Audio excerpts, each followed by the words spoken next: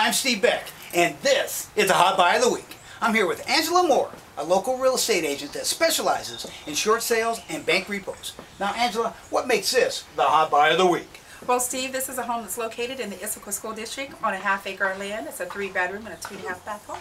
Okay, but what else makes it a hot buy? Well, there's 2 outbuildings and a gazebo and direct access to the half acreage. Folks, there you have it. You're in the Issaquah School District. The house is already built, so you don't have to pay school mitigation fees. You don't have to pay water and sewer hookups.